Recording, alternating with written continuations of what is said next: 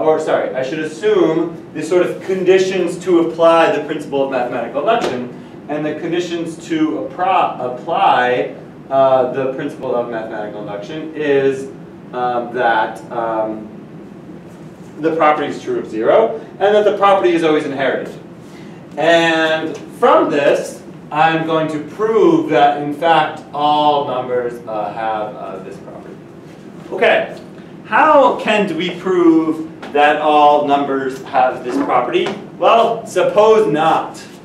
Okay, so suppose not, and we're going to get a contradiction. Okay, so suppose not. Well, suppose not.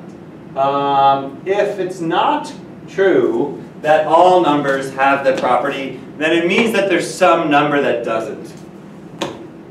So there exists some number n for which it's just not true that that property holds. Okay, so let's just call it, well, let's just call it n. Okay, so here's what I now have. I have this single number n that this property doesn't hold for. Okay, maybe I'll write this over here. Running out of space. Call it n. So it's just not true that n has this property. All right. Why is that impossible? Well, if you just kind of talk it out, you say, all right, look, come on, man. There's some number out there eventually that doesn't have this property. But the property is always inherited. And 0 has the property. So if 0 has the property, then 1 does, then 2 does, then 3 does, then 4 does, etc. And eventually, if you get to some number that doesn't have the property, like say 40 doesn't have the property, well then, as the property is always inherited, it means that 39 didn't have it either. But if 39 didn't have it, then 38 must have not had it, and etc. on down until you get to 0. But 0 does have this property. All right, how can we sort of formalize this? Note that the key thing we're going to use to prove this is the WOP. And the WOP says that every non-empty set of naturals has a least element. And if you sort of think about this, if this is saying that 40 doesn't have the property, well, is 40 the first number that doesn't have that property? Oh, it can't be. Because if 39 had the property, then 40 must have it too. And so what we can now do is we can just construct the set of all numbers that don't have this property. So let S be the set of all numbers x such that the property does not hold of x, and x is the natural. Okay. Note that since n it does not have this property, so since n is in S, then S is non-empty. And since because n is a number that doesn't have this property. Well, since there is at least something in this set, and it's a set of naturals, then the WOP is applicable. Every non-empty subset of the naturals has a least element. So now what we're going to do is apply the WOP to the set S. And what we get is some number m. So apply the WOP, I'll say it like this. Apply the WOP to S. S has a least element, and call it m. Okay, so what do we know about this number m? Well, we know about this number m is two things. That m is the, I guess maybe one thing I can say about m is that m does not have the property. And then, by the way, since 0 does have this property and m doesn't, then I can conclude that m is not 0. And if m is not 0, m must be something sort of greater than 0, some number. Well, now we're sort of seeing the problem, right? If m is the least number which doesn't have the property, then m minus 1 couldn't have that property either. So m is greater than 0, so m minus 1 is also a natural, as long as m is positive. But now we have a problem, because we can now sort of, since we can sort of take this conditional that we know, and we just set, we set k equal to m minus 1. And if we set k equal to m minus 1, then we get that, if p of m minus 1, then p of m. But we also have, and maybe just while we're at it, we can just take the contrapositive of this. The contrapositive of this is that if not p of m, then not p of m minus 1. But this is the issue, right?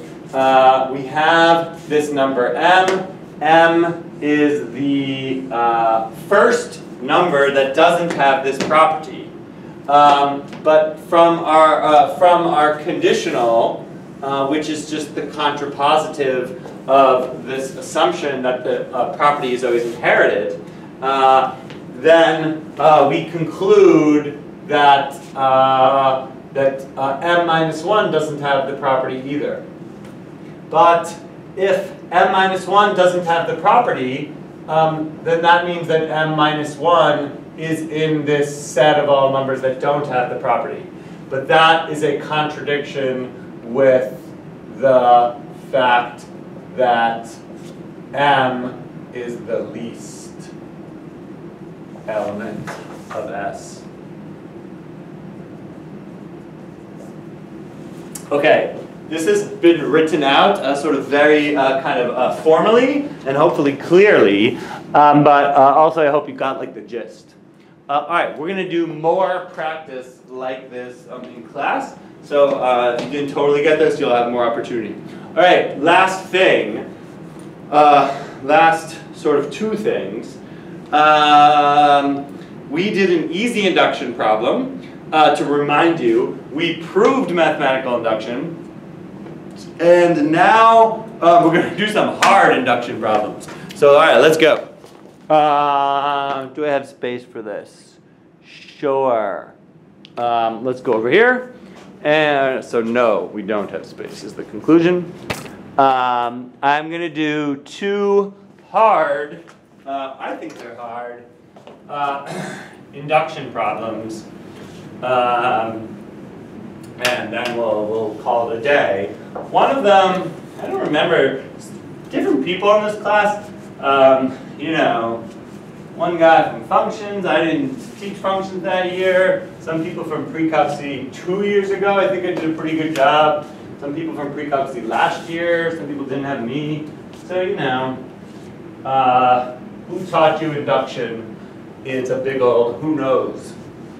All right, so let's do it. So what I consider to be a much more difficult case is when there are inequalities involved. So theorem, n squared is less than n factorial for n greater than or equal to 4. Okay, let's go. Okay, well, base case. Now, the first number that I'm claiming this formula holds for is 4. So the base case is n equals 4. And this is a slightly modified, I guess, version of mathematical induction. So if n equals 4, is it true? Well, just, yeah, right? 4 squared is 16, and that is less than 4 factorial, which is 24, so it's just true. Okay, now we make our inductive hypothesis. And our inductive hypothesis is that this works for some number k. There's no real reason to use k's and n's. It's only if you find that to be more clear. I don't know, we can use k. So what I'm assuming, therefore, is that k squared is less than k factorial for some arbitrary k. And now, what I need to show, the thing that will conclude the inductive hypothesis, is that k plus 1 squared is less than k plus 1 factorial. All right, well, if you've never done this before, or if you haven't done this in a long time, this is kind of tricky. And there are like some kind of smart people ways of doing this a little bit like faster and stuff. But I personally think this is quite hard. So I have a kind of a sort of can't go wrong kind of approach. So this has been assumed for some k greater than or equal to 4. And this is what I need to show. Okay, how am I going to show this? Well, my sort of plan is to incrementally rewrite this thing that I want to show in simpler terms so that it then becomes kind of obvious. So, all right, if I want to show that k plus 1 squared is less than k plus 1 factorial, well, first of all, k plus 1 factorial is just k plus 1 times k factorial. So already, the thing I need to show is actually quite simpler. It's just that k plus 1 is less than k factorial. And now this sounds like really easy. And maybe it is. But it's still kind of hard to do sort of algebra here between these things. Okay, well, anyway. So this is the thing that we have to prove. All right, so I kind of break this down, this is my approach, into there's this statement. This is what I know to be true because I've assumed it for the purposes of the inductive step. This is what I am trying to prove to be true. And somehow what I need is some thing to bridge the gap between what I know and what I'm trying to prove. And here, I think that there's a clear statement. This is this thing I call the wish. The wish says, oh man, I wish it were true that k plus 1 was less than k squared. I wish this were true because if this were true, this I'll call the wish. I think green and red are basically invisible on this camera. If this were true, then since I know that k squared is less than k factorial, then since k plus 1 is less than k squared, and k squared is less than k factorial, by transitivity that would show me that k plus 1 is less than k squared. Okay, and now I just have to show this. Well, this seems pretty easy, this wish, man, because this is just equivalent to showing that k squared minus k minus 1 is positive. And now we're down to the level of just kind of like some sort of basic kind of algebra 2 sort of facts about polynomials. And there's many ways to do this. I think the smoothest way is to complete the square. This says k squared, so I know k squared minus k. This would be like a fourth. I need that to be a fourth. And so that's like minus 5/4. So is this true? What I need to show is that k minus a half squared is greater than 5/4. Is that true? Yeah, that's just true. So once you get something that's true, you kind of just chill and you're like, yeah, I got this. Okay, now if you're trying to be organized about things, then you should do the actual proof. Maybe you consider all of this to just be scratch work. Okay, so let's start the proof. Well, there's one and only one thing I know about this k, which is that it's greater than or equal to 4. And, okay, well, if k is greater than or equal to 4, then that's just another way of saying that k is greater than 3. And now I'm trying to prove this fact down here. So what I get is that k minus a half is greater than 5/2. That's true. And if k minus a half is greater than 5/2, now I square, and I get that k minus a half squared is greater than 25/4.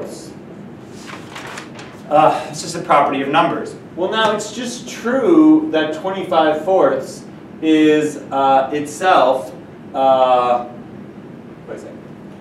greater than 5/4. Yeah. Yeah, 25/4 is greater than 5/4. And so if k minus a half squared is greater than 25/4, and 25/4 is greater than 5/4, then again by transitivity, this gives me that k minus a half squared is greater than 5/4.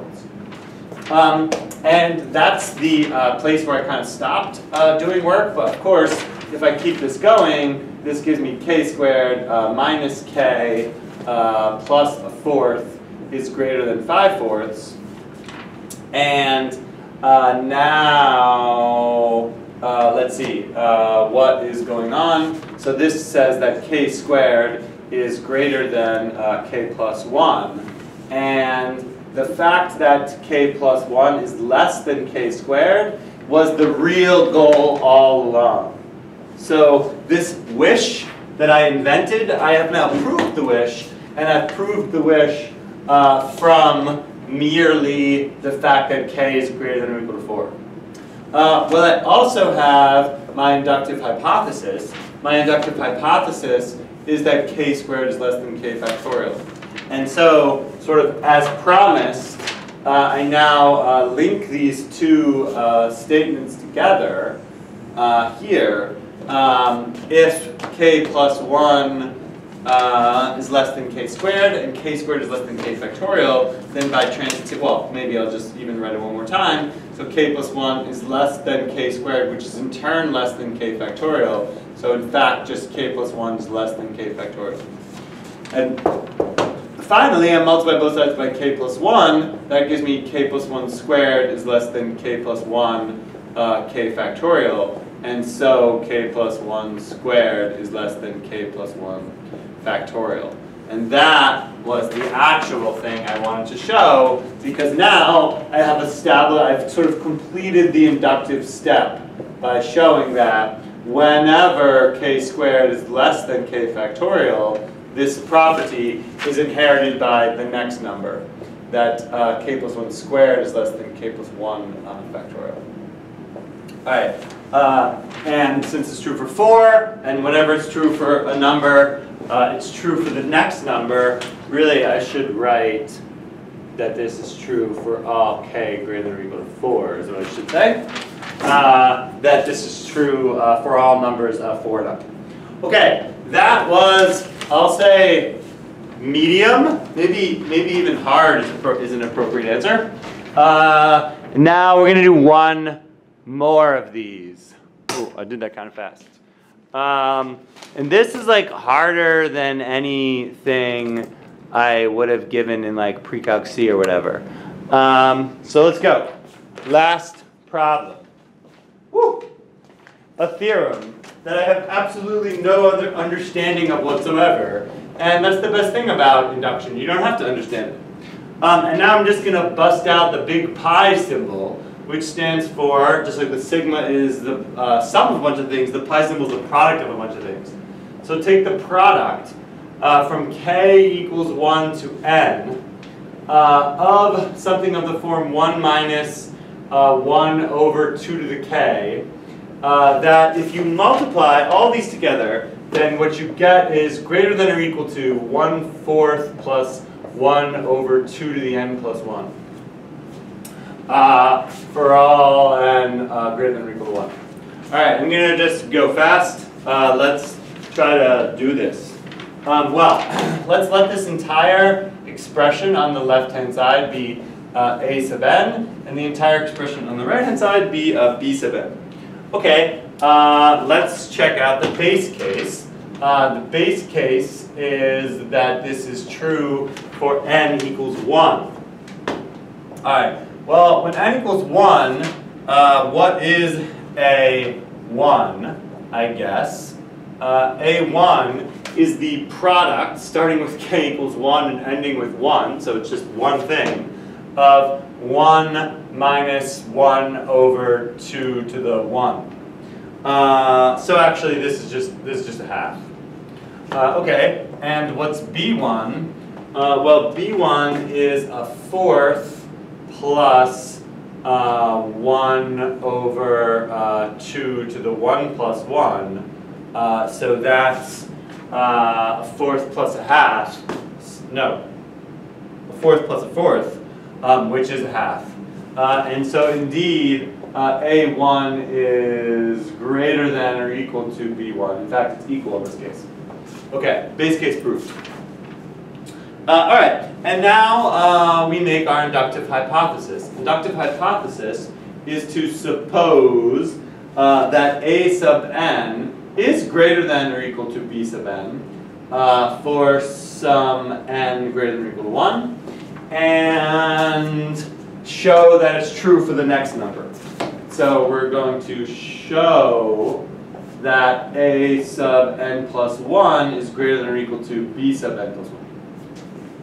In other words, show that the property of this theorem being true for a particular number is always inherited by the next number. Okay, and now, okay, this big pi symbol is kind of scaring me, so I'm going to write this out in an expanded fashion. So here is what I know. What I know is that, I know it because I've assumed it for the purposes of this proof, that this left side is always greater than or equal to the right side.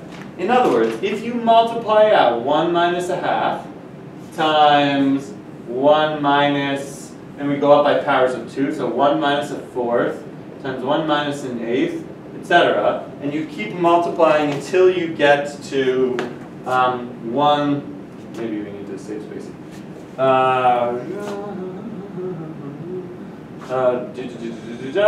And you eventually stop at 1 minus 1 over 2 to the n, that is greater than or equal to a fourth plus 1 over 2 to the n plus 1.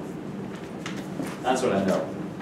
And what I want to prove is that this works for the next number, n plus 1. So I need to prove that 1 minus a half times 1 minus a fourth times all the way up to 1 minus 1 over 2 to the n times the next factor, which is 1 minus 1 over 2 to the n plus 1, is greater than or equal to 1/4 plus 1 over 2 to the, in place of n, this will be n plus 1 plus 1, so n plus 2.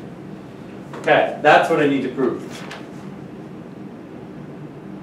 Well, my strategy is going to be to slightly rewrite this proof statement to make it look as much as possible like the thing I know.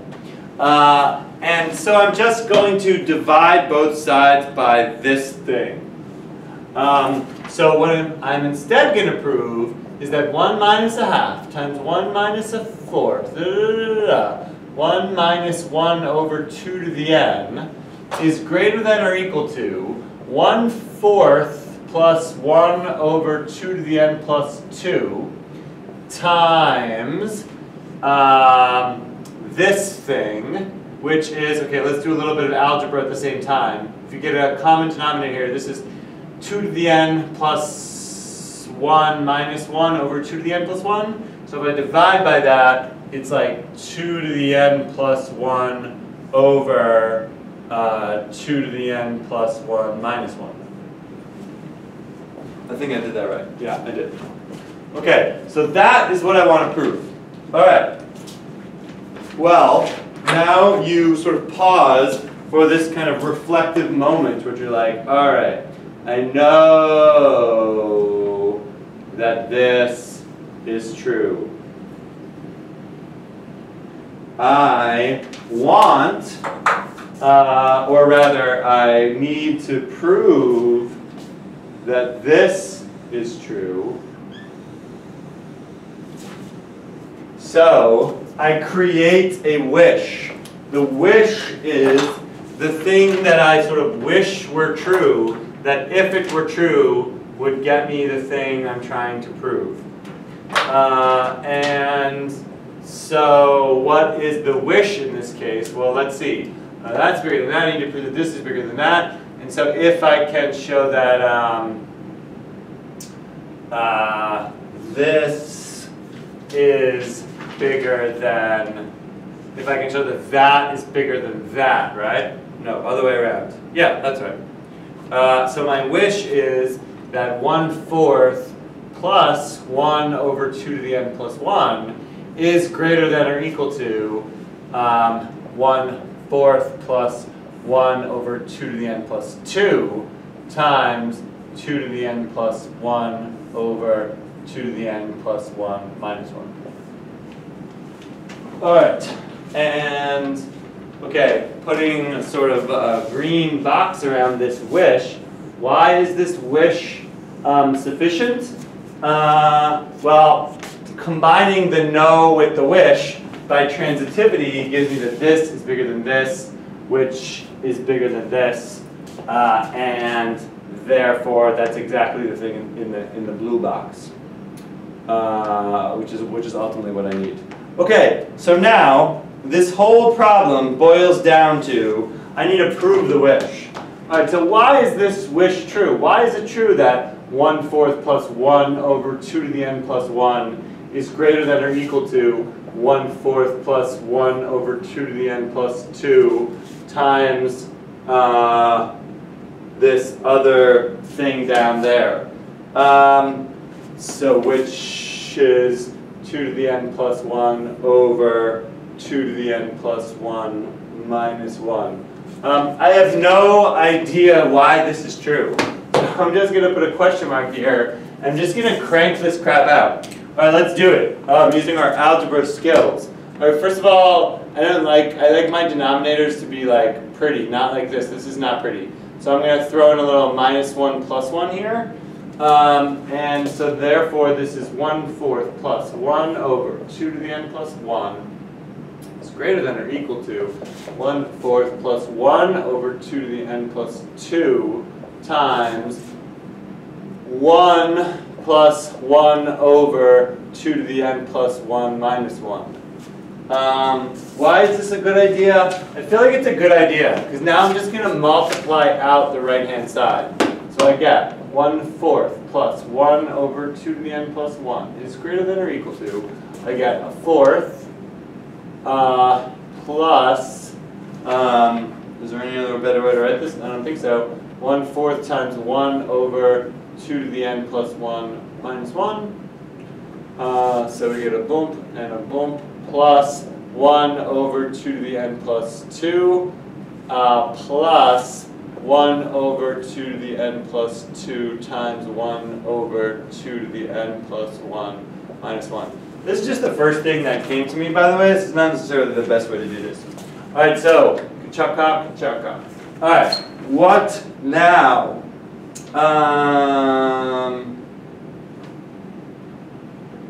What now?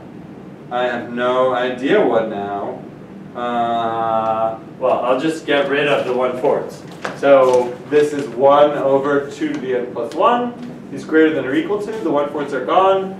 This is 1/4 times 1 over 2 to the n plus 1 minus 1 plus 1 over 2 to the n plus 2 plus 1 over 2 to the n plus 2 times 1 over 2 to the n plus 1 minus 1. Okay, what now? I guess I want to get rid of some fractions. Let me multiply I'm going to multiply both sides by 2 to the n plus 1. That seems like a good idea.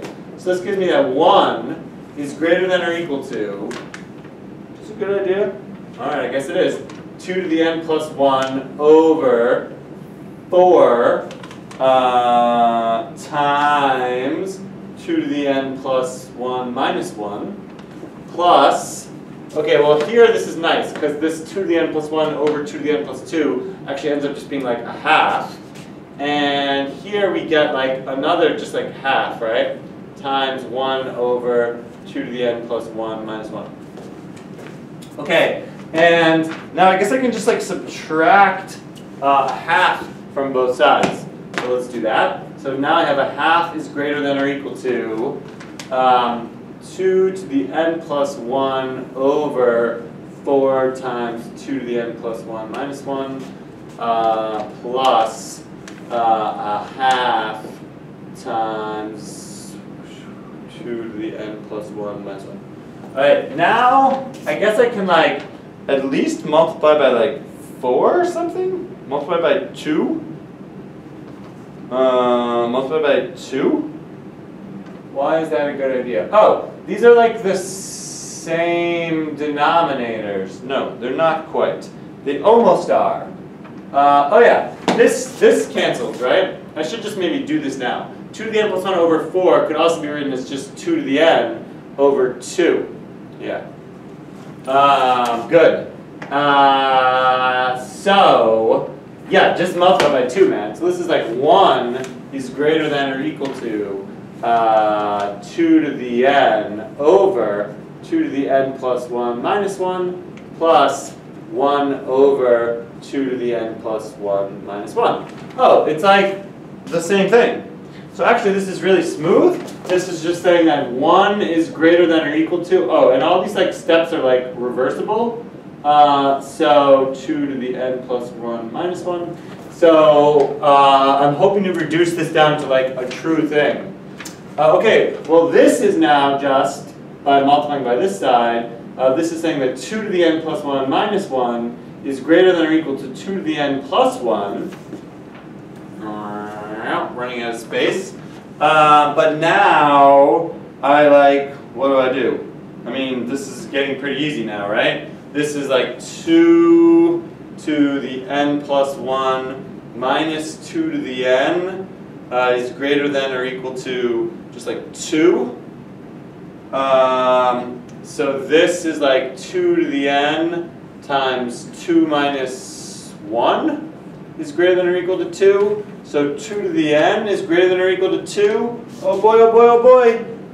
This is just like true if n is greater than or equal to 1, which it is. Alright, and so now what I'm going to do is say, alright, look man,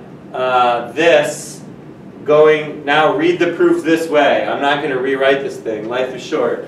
N is greater than or equal to 1. So 2 to the n is greater than or equal to 2. So this line, so this line, so this line, and etc., etc., etc., all the way up to the very thing I was trying to prove, which is the wish.